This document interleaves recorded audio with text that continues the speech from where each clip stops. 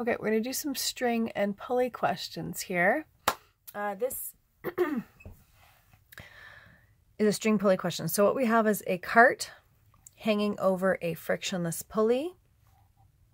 So I call this mass subscript H for hanging mass. Okay, so you can imagine if this was frictionless, that this would fall down and these would both accelerate at the same rate. So here's the question. A 1.5 kilogram cart is attached to a hanging mass of 500 grams over a frictionless pulley. Determine the magnitude of the acceleration and tension of the spring. So I could say acceleration of the cart, but either one of these has the same acceleration. So it's the acceleration of this system, okay? The cart will be accelerating to the right and the hanging mass will be accelerating down. That's why I ask for the magnitude. And also I ask for the magnitude of the string, because on this one, the tension will be up, and on this one, the tension will be to the right. So some things we need to know about strings and pulleys. So first of all, the tension of a string is the same throughout, okay? It doesn't change anywhere in the string. The pulley just changes the direction of tension. So like I said, the tension is the same. It doesn't change just because there's a pulley here. It's the same here as it is there. That's why I only have one T here. And notice I don't have a vector on it because for each of these masses, it's in a different direction, okay? All pulleys for us, as well as in grade 12, will be frictionless. So there are two ways to solve these questions. There's the intuitive way, which I really like, and then there's the long way, which isn't really that long. It's just as good. And it's super helpful to know how to do this in grade 12 physics, but honestly, either of these ways are good. Just understand what you're doing for either one. Both are equally effective. Use the one you like best. Okay, so I'm going to set up my paper for the next part, the solution. So if you want to copy this, pause it and copy the question. Okay, so for both methods, we need free body diagrams. All right, so for the long way, I'm just going to redraw the picture so we have it here. So we have a cart, we have it hanging over, and here's our pulley. Okay, these are frictionless, frictionless, frictionless. So for this free body diagram, I'm just going to draw a dot right here. Since it's frictionless, the only force acting on it is the tension force. Now there is a normal force in the force of gravity, which would be relevant if there was friction. Sorry, that's normal force, okay? But really for this question, they're relevant, but it's really good to put them in just in case you might need them. If I ever put friction here and I gave you the coefficient of friction, you could find the amount of friction because you know the normal force. Now, this is a string and we have two objects here. We have, I'm going to call this the cart, okay? And this is the hanging mass. Okay, so here we have the free body diagram of the hanging mass. All right, and so there's tension up and there's gravity down. The force of gravity is the gravity pulling down on this mass. So this right here is the hanging mass times G. Okay, this mass doesn't have anything to do with this. Okay, this is just the force of gravity on the hanging mass. And the tension here is acting up. Now, what I do know is that this tension is equal to this tension because that's the same string, okay? And they pull on each other with the same magnitude, but in the opposite direction. Sound familiar? It's Newton's third law. Now, to do these questions, you have to choose a direction to be positive. So what I'm choosing is to the right and down as positive. And you need to do that to figure out this question because we need to put directions in. And these two tensions, they'll be the same, but they'll be in the opposite direction, and that'll come out in the equation whether I'm talking about this cart or this hanging mass. So I'm going to write out the equations for each of these objects. So for the cart, I have F net equals M, I'm going to call that mass of the cart, times, I wanted to go F net equals tension. It's the only force, but this is for the cart. So how do I know it's for the cart? Mass of the cart, acceleration equals tension. So that is Newton's second law for the cart. Then the only force is acting is because of the tension. Okay, so now let's do the next one right here. So that's a little bit different. So we'll start with F net equals what forces are acting on it. Well, and I'm choosing down as positive, so I'm going to put Fg first plus tension. Okay, so now here's where you have to make sure you have your directions right. I'm choosing down as positive. So it's obviously accelerating down. Okay, so it's mass of the hanging mass, so I'm going to put mh. This acceleration is the same as this acceleration. Okay. And then here, the force of gravity is mass, hanging mass times g, which is down and it's positive, but here the tension is up. So it's going to be minus t. Now, if I look at this equation, and I probably could take away this vector because I chose down as positive, I know it will be accelerating down. What do I know and what don't I know? Well, let's look. I know the mass. I don't know the acceleration. I know the mass. I know g, it's always 9.8, and I don't know t. So there's two things I don't know, acceleration and tension. So I'm like, wait a second. If I look up here, this t and this t are the same by Newton's third law. So this magnitude of this t and this one are exactly the same. So what we're going to do, okay, is make a substitution. I'm going to start over here. I'm just rewriting this. Hanging mass, the acceleration, which I know is positive, mass, the hanging, times g, minus, okay? Now right here, I'm going to substitute for this t. Instead of writing t, I'm going to write mass of the cart and acceleration of the cart because it's exactly the same. It's equal. So now when I look at my equation, the only thing I don't know is acceleration. Everything else, the hanging mass I know, the hanging mass I know. Acceleration due to gravity and mass of the cart. So think of these like x's in math class. We need to bring them together, okay, to solve them. These are like terms. So this is negative here, so I'm going to add that to both sides. I'm going to add MCA to both sides. So let's go ahead and do that. Here, this is going to end up being 0. That's why I did it. So mass of a hanging, okay, times acceleration plus mass of the cart times acceleration. And I'm going to just finish writing this term here. Now, like I said, think of these like x's. So I'm going to factor these out. All right. And finally, I'll get the acceleration, which is equal to the hanging mass times g, all divided by this term here. Okay, I know math class wouldn't like that, but I'm just trying to save room here because I'm just getting to the end of my paper. All right. So what I did was I factored out the a, and then I divided this whole term on both sides so I could isolate a. Now this is where I would put in all my variables. The hanging mass, I got to go back to my paper. I don't remember what it was. The hanging mass was 500 grams. So I'm going to change that to kilograms. Okay. That's kilograms. I'm going to fill in 9.8, and that's going to end up being newtons on the top because that's mass times an acceleration. And on the denominator, it will be a total mass. Okay. So I'm going to actually just write it here because I want to look at the significant figures. Mass of the cart is 1.5 kilograms.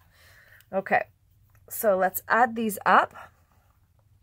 That's going to be 2.0, okay, kilograms. Because when I add this up, I have to change this to kilograms, which is really 0.5.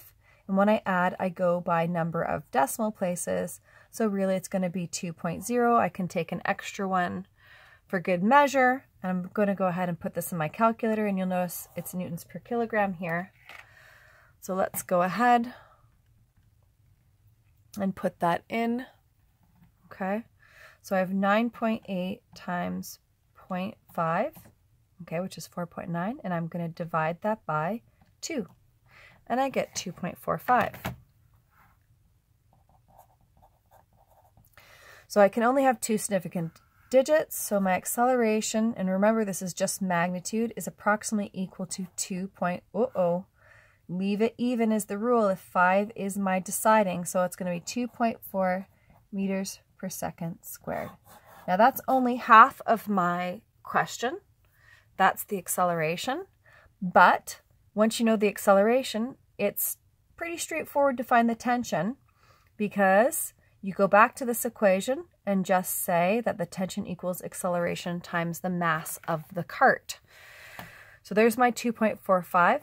I multiply by the mass of the cart, which is 1.5. And I get 3.675. So my tension is going to be approximately 3.7 newtons. And I've rounded there. I didn't show my work, but I ran out of space. I hope you can figure that out. So there you go. And then I will go on to method 2. You can pause here and copy this if you like.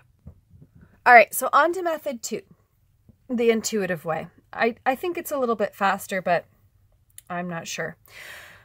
If you did the cart question with me earlier and you watched that video, I'll just take that for a second. Okay, I'm going to use a very similar method that I did here when I talked about squishing them all together, okay, and making tension an internal force, okay? So what I'm going to do is I'm going to take these free body diagrams and put them in a line in one direction, okay? So I'm going to put them horizontally. So here is my tension, okay? So this is my cart on the horizontal, and this is actually my hanging mass. But what I've done is I'm going to take this free body diagram and I'm going to draw it horizontally. So here, this would be Fg, which equals hanging mass, okay, times G. And I'm going to draw the tension this way. So now you can see this looks like the cart question with each cart or train connected to each other, okay? Now, just like I did with the other question, what I'm going to do is I'm actually going to put these two masses together. So here's my cart. I'm going to pretend that this is a box and the only force making it accelerate is the force of gravity on this mass. So what would the equation look like for that? All right, so what it looks like is F net, okay, equals Fg. That's on the hanging mass. Don't worry yourself that this is horizontal. This is the situation. I've just taken this and put it up sideways. So now what happens is, well, how much, I'll write this way. All right. So this is the mass of the hanging mass times G. So what I'm saying here is really what mass is this force of gravity acting on? It's actually acting on the mass of the cart plus the hanging mass. That's what's in this purple box. Equals mh, mass of the hanging mass times G. Now when you look at this equation, doesn't that look familiar? It looks a lot like this here. Because what you've done is you've taken out the step of doing these two equations and then doing substitution, just like you would be when you're finding the point of intersection. All right, now here, to solve for acceleration, you just divide by okay? Your mass of the cart plus mass of the hanging mass, okay? And since I chose to the right as positive, you can see that these two are in the same direction anyway, okay? You'd put in all the numbers and you'd get the same thing, because you can see it's the same equation right here, okay? So it would be 0.500 kilograms times 9.8 newtons per kilogram, or meters per second squared. They're the same thing. And the mass of the cart, which is 1.5 kilograms, plus 0.5000 actually kilograms, okay? And you'd get the same answer. It's 2.45 meters per second squared, okay? Because it'd be kilograms and kilograms divide out, and then I have newtons per kilogram, which gives me meters per second squared. And the question just asked me for the magnitude anyway. Now, if you do it this way, sometimes the question asks you for the tension, sometimes it doesn't. Once you do this and you round and you get your final answer, you still will have to find the tension. So you still will need to use this equation, which means you'll then take them apart if you want per se and use the most simple one, because this one is the only one we're looking for. Tension equals the mass of the cart times the acceleration. I just wrote it backwards because I know I'm solving for tension. And I'm just solving for the magnitude. So the mass of the cart is 1.5 and acceleration is 2.45 meters per second squared, sorry. Okay, and you go ahead and write that down. So there's the two ways. Okay, 3.675, and that's going to be newtons. So my tension is approximately 3.7 newtons, and my acceleration is approximately 2.4 meters per second squared. Okay, same answer, different method. Look over them both. It's just that one goes through really what I do to solve every question, and this one you start by squishing them together. I call it the kind of squish method. Mr. Manicam calls it something else, but essentially you're making tension an internal force, so you're essentially ignoring it in this equation because it's not an external force. And if you look at Newton's second law, it's only F net external that we're worrying about. So hopefully that helps. And ask me questions later this week. Bye-bye. All right, now this was question number 2 for mostly third law questions. I didn't copy out the question. You guys have it. It's I'll put it in the notes. It's Newton's laws questions, okay, from last week.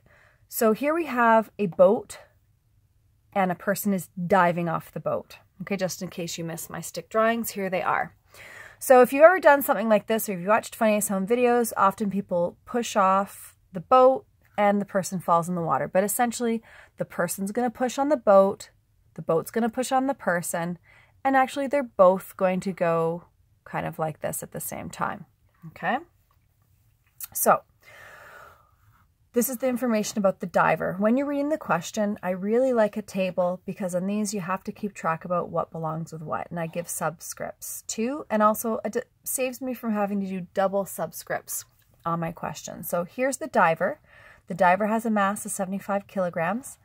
The question states that their final velocity is 2.5. They do not directly state that the initial velocity is 0, but it's kind of like in a race. You have to assume, what did it start with? Well, you're standing there, so your initial velocity is 0. And it also stated that you'll be accelerating for 0.5 seconds. Let me just double check that. Yes, 0.50 seconds. Okay, if her final velocity, she accelerated for this long. So what do we know about the boat? Okay, we know the boat has a mass of 325 kilograms, and its velocity is also 0 at the beginning. And they ask us, what is the boat's final velocity? Okay, so since this is mostly third law questions, that's how we start. Now, I call these are like puzzles, and you think, well, what pieces do I have first? This is like my edge pieces. I've kind of laid out what's going on here. Now, how do you approach this? Well, if I know that there's all this stuff about Newton's laws, let's just put it like this. The force, okay, of the boat on the diver is equal to the opposite force of the diver on the boat. Okay, so the force of the boat on the diver is equal to the force of the diver on the boat. So D stands for diver and B stands for boat. So force of the boat on the diver, force of the diver on the boat. So anything to do on this side is going to have a subscript of D. Anything to do with the boat, okay, is going to be on the right here. So this is the mass of the diver, okay, and it has an acceleration. Here, this is Newton's second law, okay.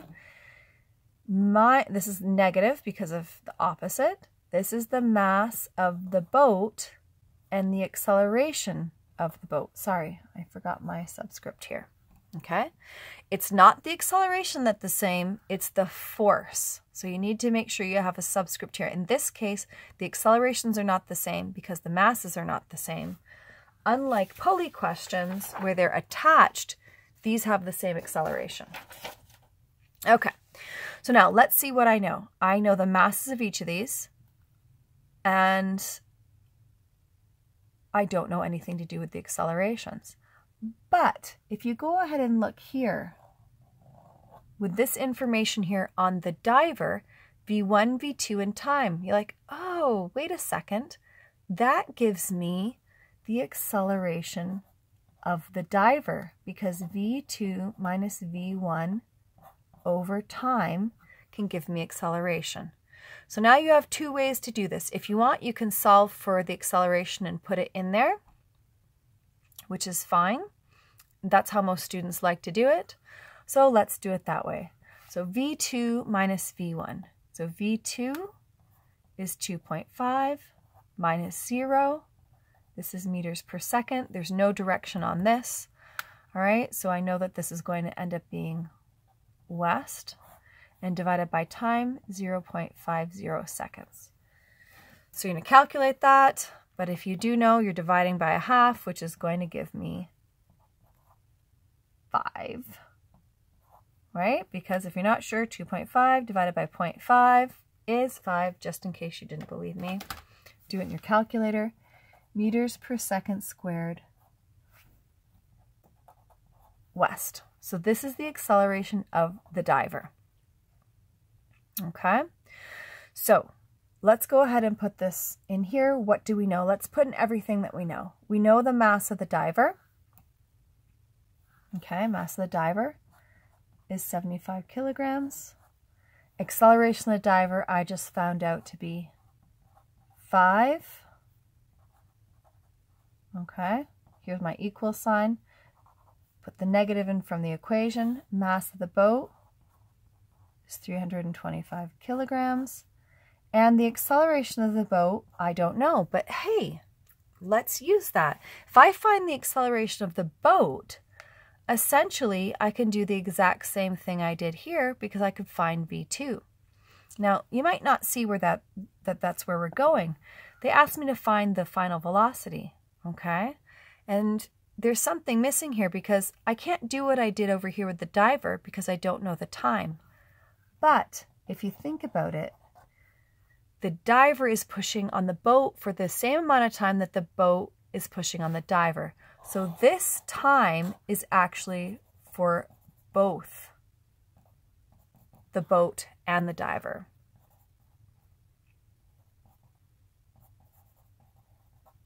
Okay, not just for one of them.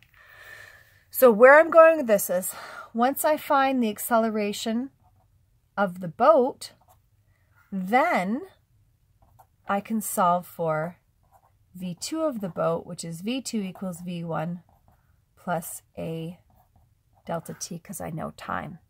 Okay, so let's go ahead and do that. Let's solve for the acceleration of the boat. I'm going to divide by negative 325 kilograms.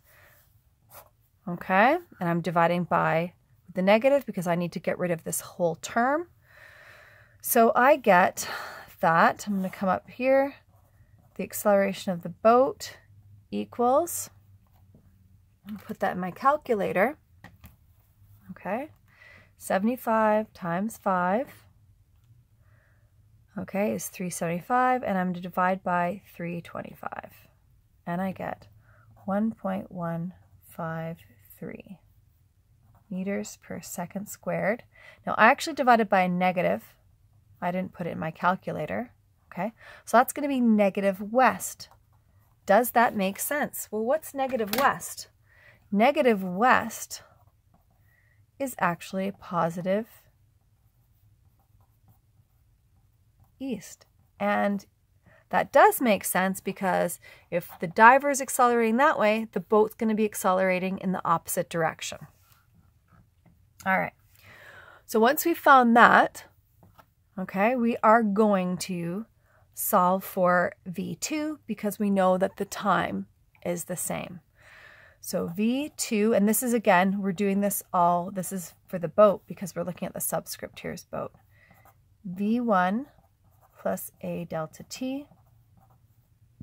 V1 was 0, so I don't need to worry about it.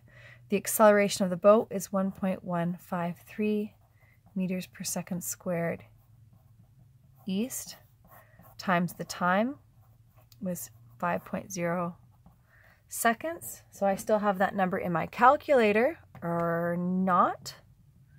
What happened there? I think I hit it twice.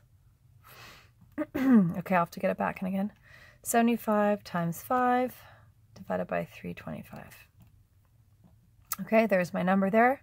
And I'm going to multiply that by 0.5, and I get 0.576 meters per second, because this second and this second will divide out, and this direction is east, which makes sense because the diver's moving to the right or east and the boat is moving west. So the V2 of the boat is approximately 0. I'm going to look here, 232. So all these numbers came from the least is 2 significant figures. So it's 5, and I'm going to round this to 8 meters per second east. All right. Now, there is a way where you can combine all these equations and you just kind of work them, down, and you can do that as well if you want, if you see that way. You kind of need to do that with the last question because you're actually not given the time in the football question. All right. So when you're putting in your variables, you just have to keep and carry time throughout because it's going to be on the left and the right. It will end up dividing out. I could show you that quickly here at the bottom of the page. All right. I'm just going to go right from here and see if I can fit it here and just show you. Mass of the diver, acceleration of the diver equals negative mass of the boat, acceleration of the boat. So what I do right here is just put in V2 minus V1 all over delta T. Instead of putting in a number, I'm putting in the variables. Okay, so if I put them in here, just have to remember, this is everything to do with the diver. I could do double subscripts, okay? But you can see how time is on both sides. These are equal, okay? So they're going to divide out. And in this case, okay, V1s were both 0. So that's 0, okay? And really what I'm left with, and I can rewrite it over here, mass of the diver is equal to the final velocity of the diver, negative mass of the boat, V2 of the boat. All right, so if you put in your numbers here, the mass of the diver, V2 of the diver, mass of the boat, V2 of the boat, this is what you're solving for, okay? But you know these three, you'll see you'll get the exact same answer up here. You're just putting equations into other equations instead of solving for numbers and putting them in there. So if you want, try that out, prove it to yourself that it works. And it's a superior way, especially when you're dealing with variables that you do not know. Okay, good luck. And again, ask me questions.